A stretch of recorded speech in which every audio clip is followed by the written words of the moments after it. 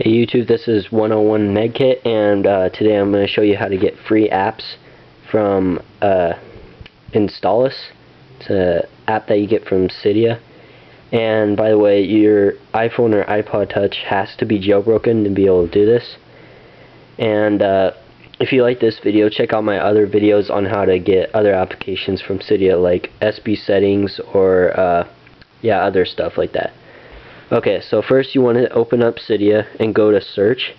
And yeah, by the way, you don't have to add a source by this, or you don't have to add a source to get installous, which is really nice, I think. Okay, so what you want to do is go to search and type in installous,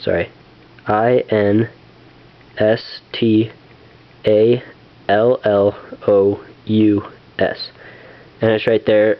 And sorry, yeah, I don't have internet, so I can't really show you when it installs, but I already installed it because you can see how I had that check mark there. And yes, and it says modify right there. So what you want to do is hit install, which is usually right there. Mine says modify. And after you install that, you go to your home screen and you should see an app like this. Open it and see there's a search icon where you can search any app that you want or a game. And if you go to browse, you can look for social networking. I mean, games is one of the most important one, and all these are free. And so what you would do is just type in the game, how about Splinter Cell.